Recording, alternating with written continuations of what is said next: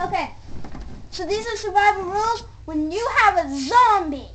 Well, yeah, a zombie loose in your house, because I am on level 95 now with my zombies, and I know a lot about zombies. You can say I don't, but I do. Okay, first thing you need to do, you need to get something that's extremely flammable and burn it outside your house. That will keep the zombies away. Well, in front of every entrance of your house, if you have more than one. Number 2, board up windows so zombies can't get in. Some of these are running out. And another thing, here's a cool fact. Zombies can hear, they can't see.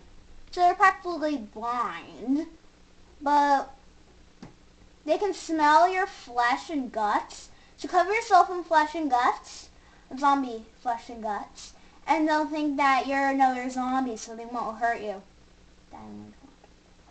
Well, that's what my dad told me. But another thing you need to do, if you have a gun, shoot zombies in the head. That's where their brain is controlled. Yeah. Another thing you need to do, well, survival tip, do not go in a basement.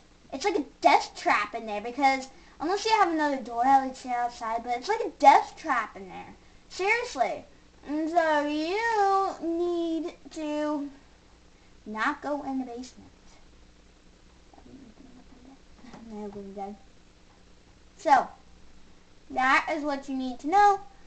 I'm going to try to think of some others.